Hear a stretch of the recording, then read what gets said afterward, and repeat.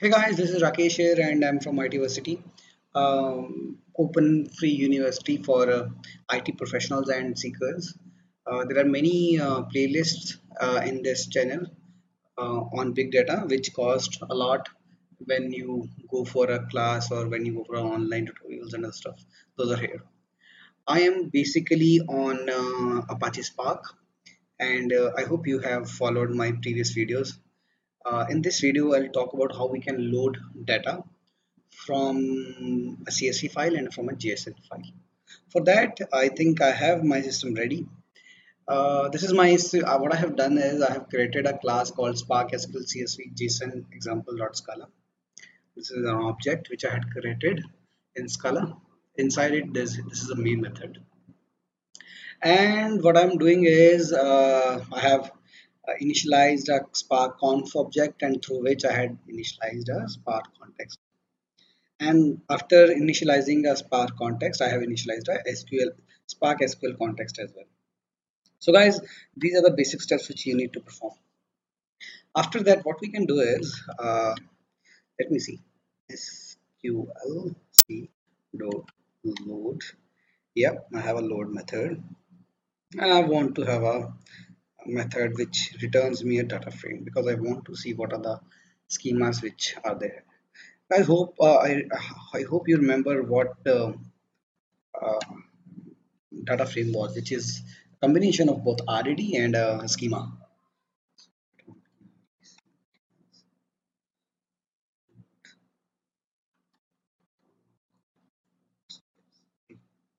So guys, this is a method for calling for loading a CSV format file in which I have to give the class name, and in the option it is a map which is required here, and inside it what I'll do is pass path, and path goes to box. I'll give it from my and header which I would like to have true. I'll give it like this.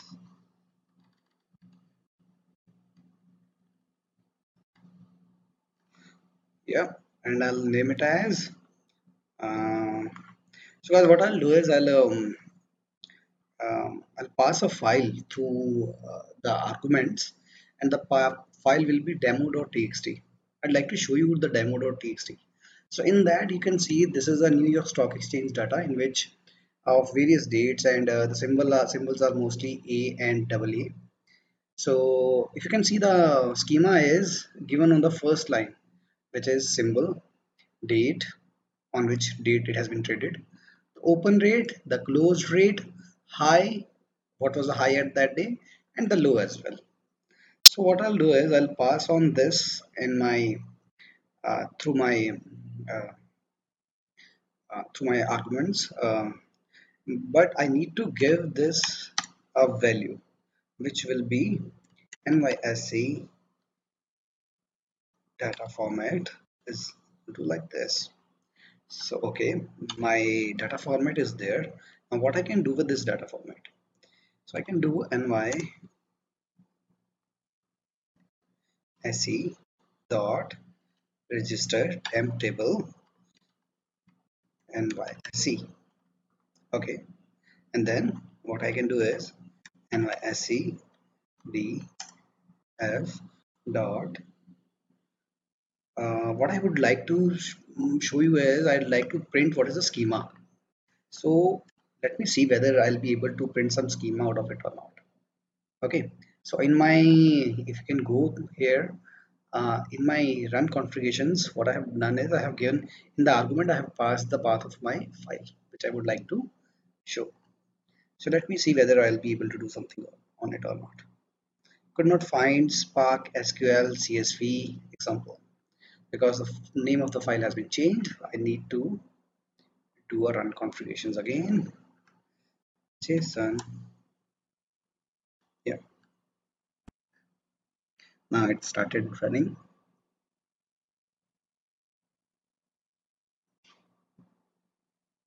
Yeah, on port 4040. Okay, I think it has printed something. So guys, if you can see, it has printed symbol. All it has printed as a string. So it has given me a symbol, date, open, close, high, low, and mostly it has given me a string, string, string, and string, because it has taken, I think, the parent data type, because I haven't mentioned any data type. So it had taken a parent data type which was string. So for within long and string, it will take string as the parent data type. And you can see that null are there. Nullable is equal to true, so means we can expect some null. So because we need to explicitly set nullable as false. So you can see that for me, I haven't uh, given any schema over here, but it automatically reads the schema, right? And if I have, now if you can see, I have registered my NYSC. And now here also you can see, in this arguments I have given header is equal to true. What header is equals to true means is, in the first line of the file, the header will be taken at as the schema. What is the schema? Like whenever we create a table, we give the column names and the data type, so it automatically takes these values. So once what I'll do is, in the same Spark program, in the same Spark program, I'll say sqlc dot sql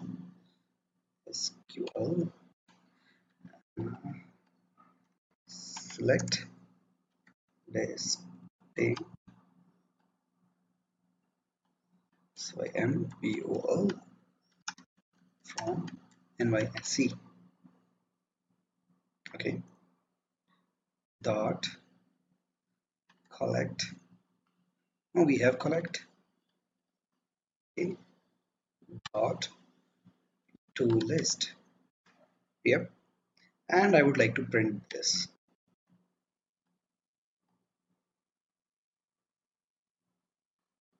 Let me see what I'll get.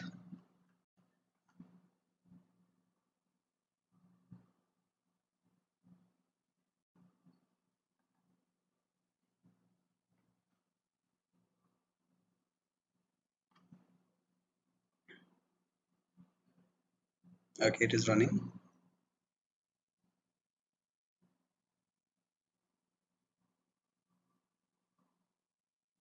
Okay.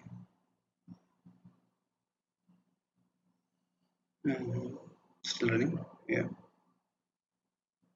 Okay, I think it has given me. Okay, so now, yeah, guys, you can see that it has given me the list uh, A, and A as value. So guys, you can see the power of Spark. Like, I'm able to execute queries, and over the top of it, I need not to specify any schema, because the schema is discovered through it. So the main target is to discover the schema and to have a uniformity between the data types, and then to query data on the top of. So yeah, guys, you can perform different operations on data format. Also, guys, if you're not used to these query based framework, what additionally you can do is nyscf dot agg. If I'll say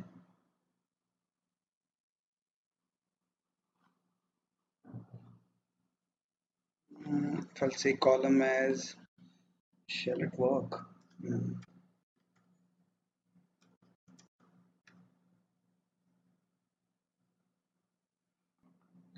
So yeah, guys, I think this is the real format. And if I would like to print count nysc dot collect dot for each, inside it I can give is that it should print me the values. So this is also another way that if you're not aware of a query language, so you can use these DSL based annotations and you can get a results.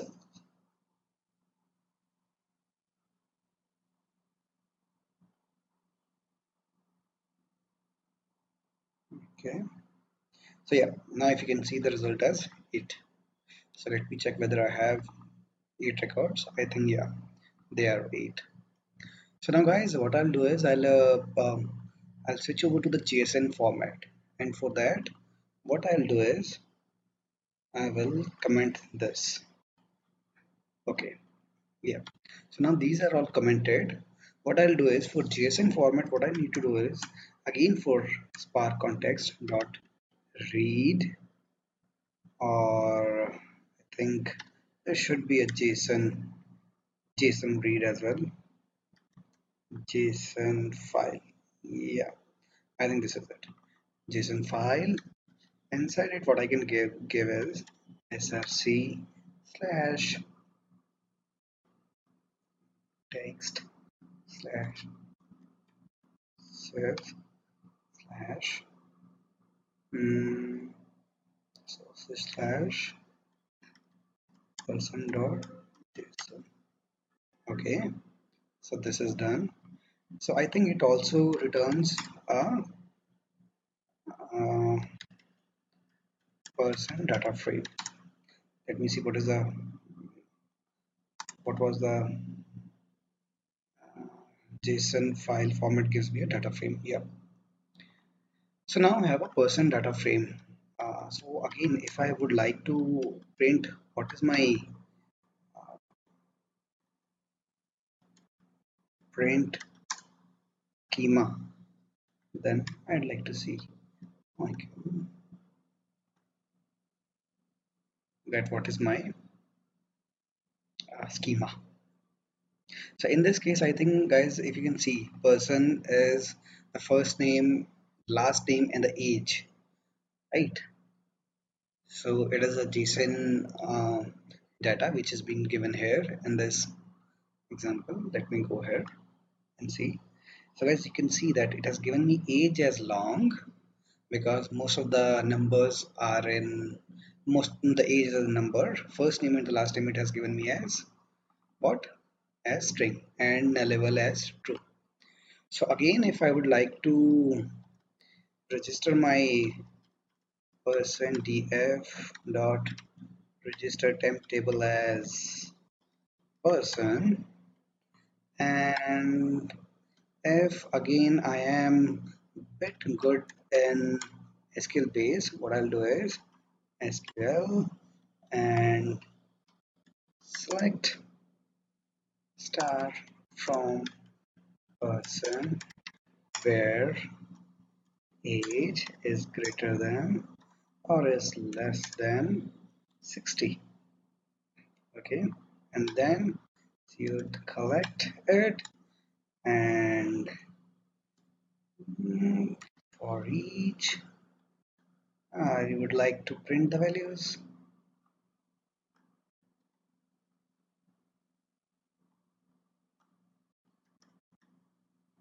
Print. Okay, let me see what is the output.